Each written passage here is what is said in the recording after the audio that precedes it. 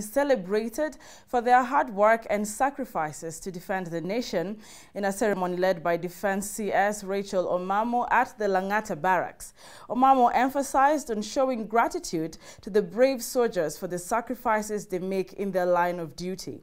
In the ceremony, CS Omamo unveiled a monument with inscribed names of fallen soldiers to commemorate sacrifices and success by KDF officers who died making sure that the Kenyan citizens live protected.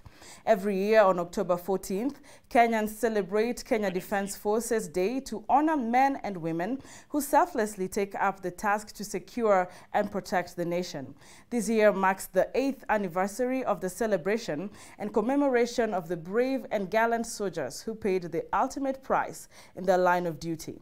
Now, KDF soldiers raised the Kenyan profile when they defeated terror group Al-Shabaab when they captured port of Kismayu in the Operation Leader Inchi in 2012.